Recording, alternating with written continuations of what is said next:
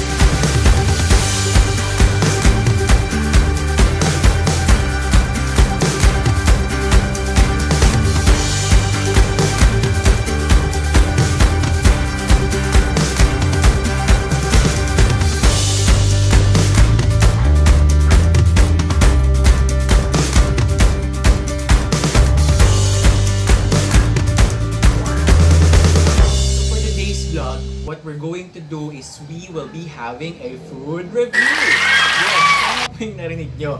Magre-review tayo ng tatlong pagkain na ginawa ng mga friends ko. And since mahilig tayo sa sweets, this will be a dessert edition. Yes! Insert music. So to review these 3 desserts, we will be checking 3 criteria, which is PPT. Yes, parang PowerPoint lang. Sorry. So, the first P stands for presentation. Yes, i-check natin kung yung serving pa niya ay maganda sa mata and kung malaki ba or maliit yung serving ng isang dessert. Next P stands for price. Yes, i-check natin kung affordable ba yung dessert na binibenta ng mga friends ko. Or kung justifiable ba yung price based on the serving na meron tayo. And then, last but definitely not the least would be the taste. Yes, i-check natin. Very important, i-check natin kung masarap ba yung dessert na kinakain natin.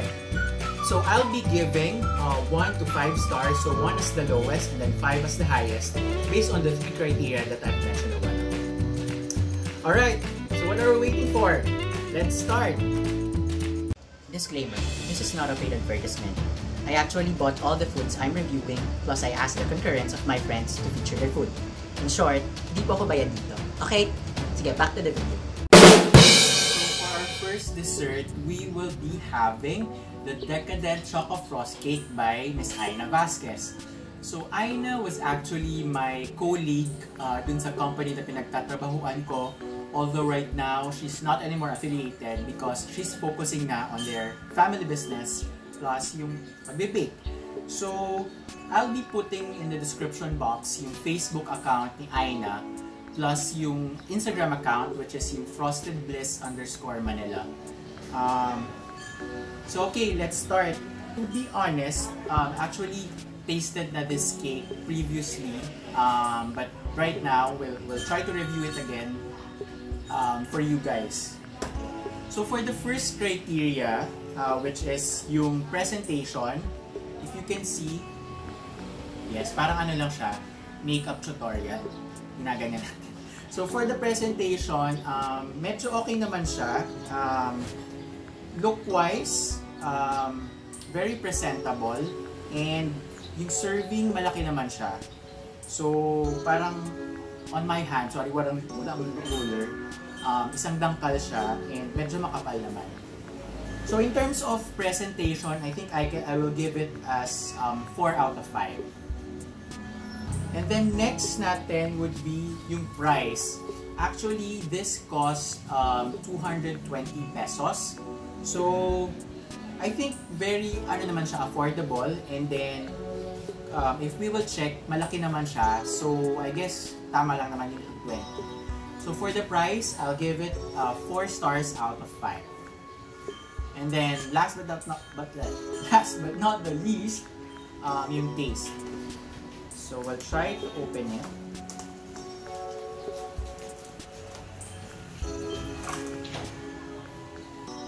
So makita nyo naman, very chocolatey yung cake niya. And actually, you don't need na a knife to cut the cake kasi medyo malambot naman siya.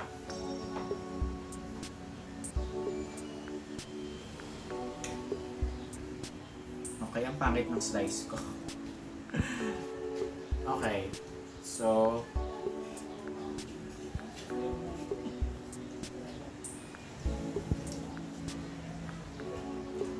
actually, yun nga, as mentioned kanina, natikman ko na siya.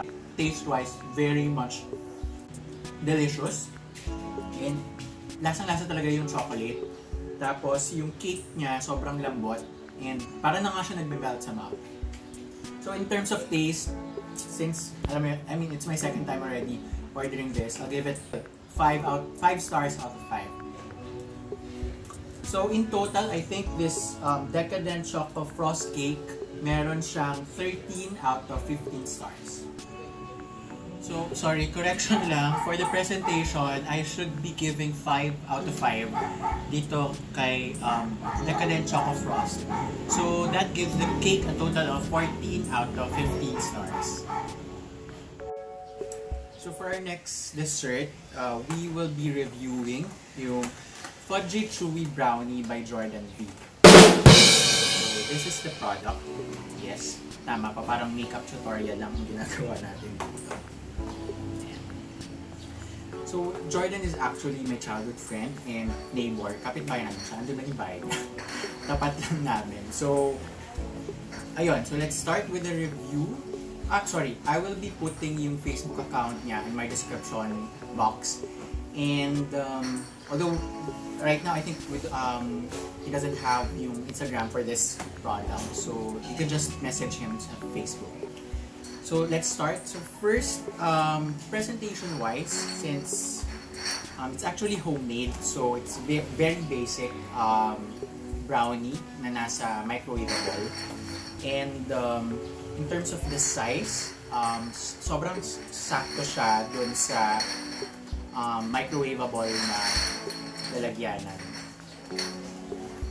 So, having said that, I'll be giving it 4 out of 5 stars.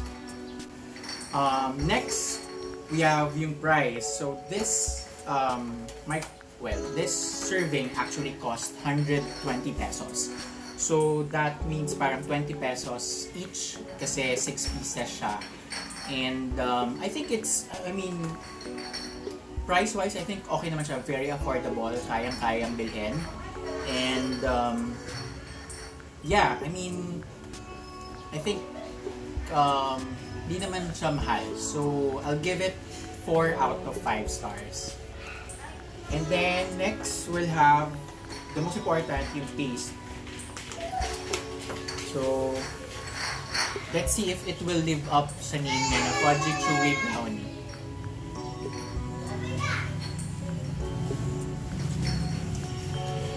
So, when you bite the brownie, very chewy nga siya. Yung parang chocolate sa ibabaw. It gives you yung oomph dun sa taste. Plus, yung sa loob niya, very rich yung chocolate. So, sarap siya. For the taste, I'll be giving it... Ang ingay po ng tricycle. May pumasok ng tricycle, napaka-ingay. So for the taste, I'll be giving it 5 out of 5. So that brings yung total stars ng Fudgy Chewy Brownie 13 out of 15 stars. So again, if you want to order, you can just message Jordan in his Facebook. Dun sa Facebook link that I'll be putting in my description box. Alright, so for our third and last product, we will be reviewing yung Cachetti's Home Baked Goods, which is technically mga cookies. So this is actually made by Cristina Mallari. So Cristina was my high school classmate, and I'll be putting yung Facebook account niya in my description box as well, and also yung Instagram.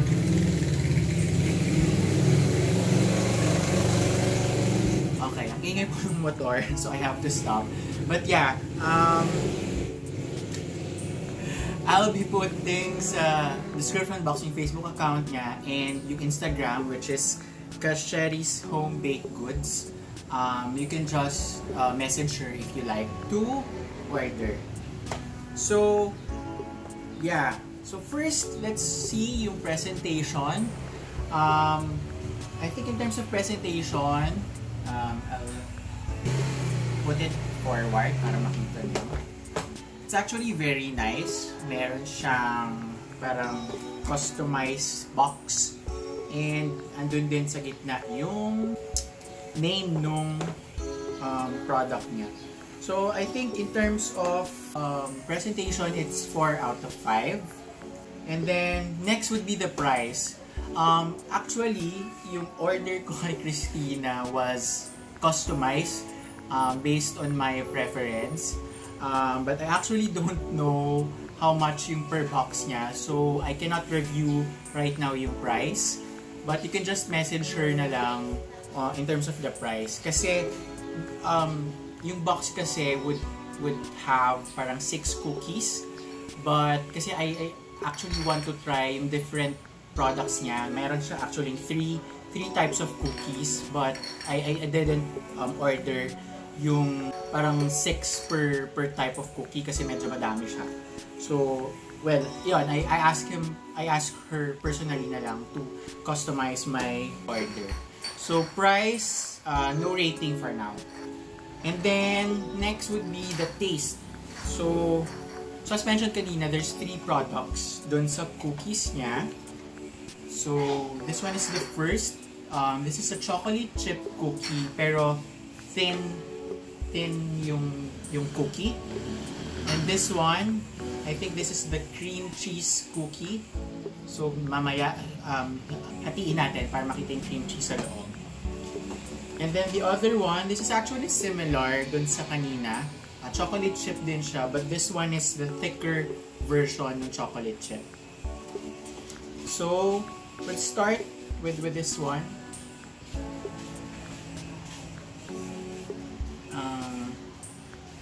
Okay. Very chewy siya, very malambot. Yung tamis, tama lang. So, very nice cookie, especially when you're, for dessert or like merienda. Bagay siya sa kape. And then, let's try naman yung thinner version ng chocolate chip cookie. So, I think, size-wise, yung difference lang yun dun sa thick. Medyo maliit si thick. Although, kasi ito thinner version eh. So, definitely dapat mas malaki siya.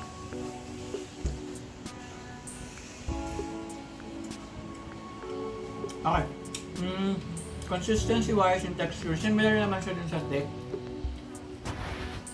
Pero, parang mas lasa siya dun sa thinner version.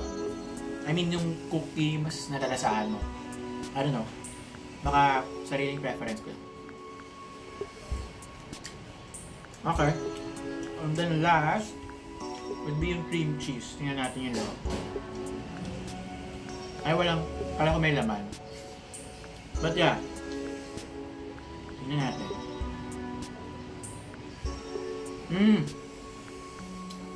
Pag iniwa mo, kala mo walang laman, pero malalasahan mo yung may halap talaga siyang cream cheese sa loob.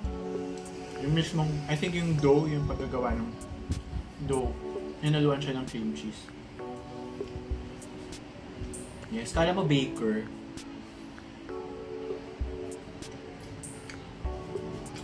Okay.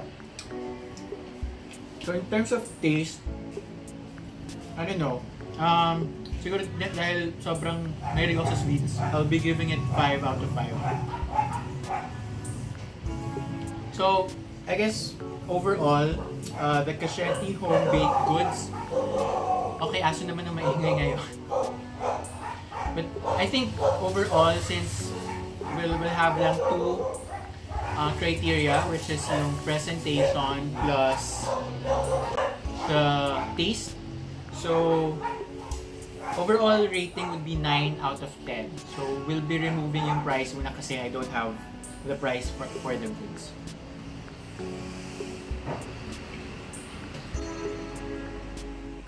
So that wraps up our food review for this episode. So just to recap, yung 3 desserts that we had, or I had rather. So for the Decadent Choco Frost Cake, I am giving it a 14 out of 15 stars. And then for the Fudgy Chewy Brownie by Jordan V, I'm giving it 13 out of 15 stars. And then last but not the least, yung Cachetti's Home Baked Goods, which is yung cookies, I'm giving it 9 out of 10 stars. Okay, so I guess that ends our video. This will be my first time saying this. If you like this video, click the thumbs up button, and please comment down below any suggestions that you would like me to feature in my succeeding videos. And then don't forget to click the subscribe button for you to be updated in my future vlogs. Alright, thanks guys!